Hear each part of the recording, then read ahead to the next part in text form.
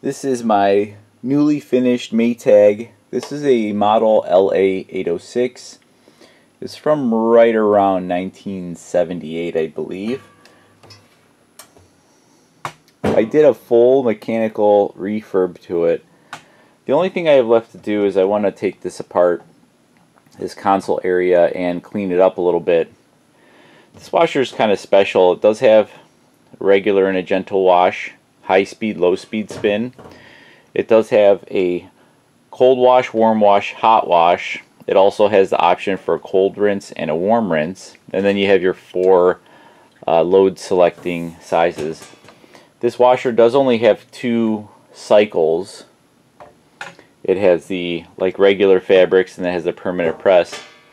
The permanent press cycle is kind of cool. The wash cycle, it drains, but only drains like half the tub, and then it fills up and rinses again and then drains. It's kind of a nifty little cycle. I think it's kind of cool. Mechanically, I rebuilt this machine completely. I rebuilt the transmission. I did a tub seal, bearings, belts, hoses, basically you name it. I replaced everything on this machine. New water pump. I did some painting.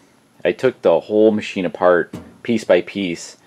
The only thing I haven't disassembled yet is just this faceplate area. I just want to take it apart so I could clean it and, you know, kind of clean the glass and put it back together. I also replaced the gosh, what do you call it, the starter piece for the light. I'm gonna put a new light in there because this one just doesn't seem quite as bright enough. And once I'm done with that, this machine is going to be like perfect. I'm gonna publish that video pretty soon as far as the restoration goes, but I haven't published a video in a while, so I do need to do my laundry in this machine. I just need to do my laundry, period. So I'm gonna do a couple loads with this machine. I've already done like 30 loads in this washer. I've kind of been mechanically finished with it for a few weeks now. It's been really busy, like, you know, this is like 2020 coronavirus time, so it's been kind of strange. I've been very short-staffed and, you know, just trying to like make the best of the situation. So let me fill this up with some clothes. All I have is 4 pair of my work pants. This is kind of like a half a laundry day, week, or whatever. I think I'm going to just mix it up a little bit and do like a smaller load. So I'm going to go to the regular 8-minute wash, regular spin, warm wash, warm rinse. I'm going to do the large load. I kind of want my pants to swim around a little bit. Let me find some soap. So I am going to use a Tide Pod.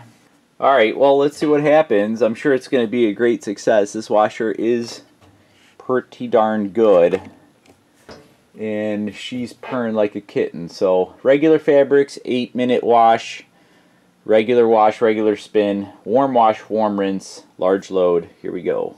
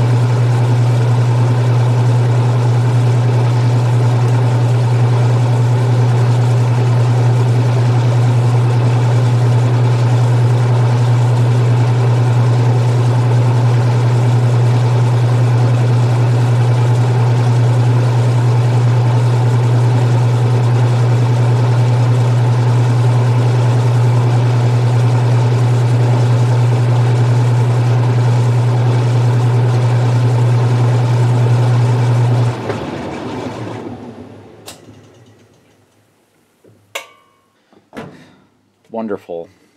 I don't even need to tell you that these are very well done. There's like an ever like so slight scent of the Tide, like certainly not offensive. The only thing with the older machines is that they tend not to spin very fast. This one is no exception.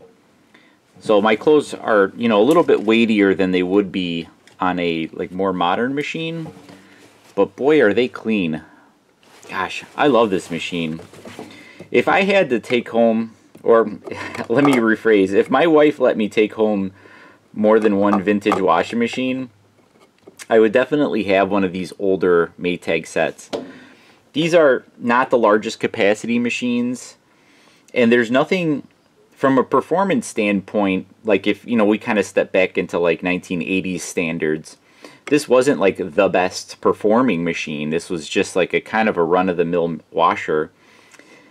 But this washer is so reliable. I mean, this washer is 40-something years old, and honestly, the only thing truly wrong with this washer when I got it in was that the agitator shaft was seized.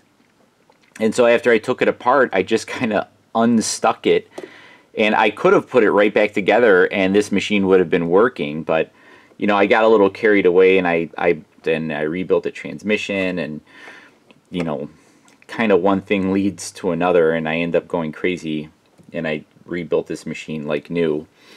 For those of you wondering, this machine is for sale, but it is spoken for at the moment. So I don't have cash in hand yet, only because I haven't quite finished it and it's not like ready for sale. But there is a person that lives locally that wants to buy. I have the set, this washer and dryer set, and so they're interested in buying the entire set. I usually give a year warranty for anybody who lives locally, so I guarantee the whole machine for a year, parts and labor.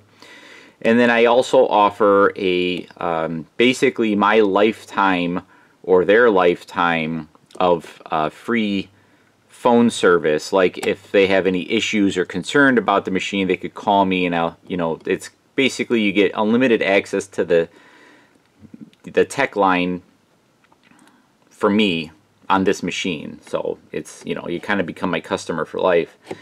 That said, I do sell these machines for quite the premium, you know, so just to give you kind of an idea of what I would sell a machine like this for, I've already invested, I'm probably $400 in parts into this machine. I bought an agitator shaft, which was around $70. I bought a new pump, which was $60. I bought a sleeve bearing and tub seal, which was about $100. Set of belts, tub to pump hose, the lower bearing, and what else was there? There's a few other little doodads. Oh, the actual outer tub gasket, the light and the ballasts. And what else was there? There was something else. I re-greased the snubber pads. I didn't have to replace those. Oh, and then the transmission gasket, transmission oil, and there's a couple of O-rings in the transmission that I had to change. And, you know, so this machine is as new as you possibly can get from a mechanical standpoint. This is a completely refurbished machine, 100%. There's no old rubber on this washer, and all of the parts were completely taken apart and cleaned piece by piece, including all the transmission gears and everything, and this is assembled. And this is as close to a new 40-something-year-old washer as you're going to get. You know, that said, I spent about 2 or 3 days fixing this machine, and, you know, if you figure, you know, maybe my time is worth 20 bucks an hour or 30 bucks an hour, depending on, you know, what you think of my work, it's easy to think, or it's easy to understand why a machine like this would sell out of my shop for $1,500. If you really kind of think about it, this machine in 1978 probably cost the equivalent of $2,000 in 1978 money if you kind of do the if you adjust for inflation. So I might still be selling them a little bit too cheap. I don't know, but I haven't really come up with a price on this machine because I'm still not 100% done with it.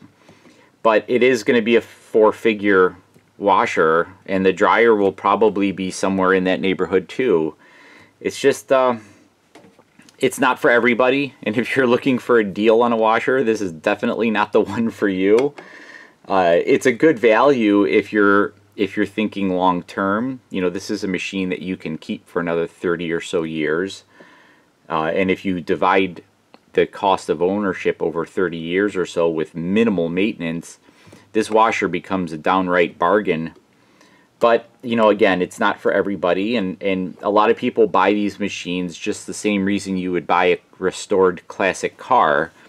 It's not because the classic car is superior in any way, it's just because you like it.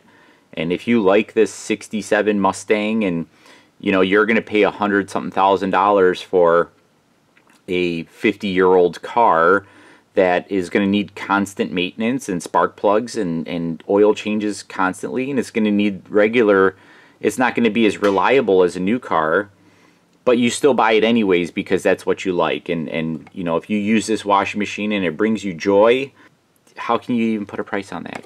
So anyways, thanks for watching.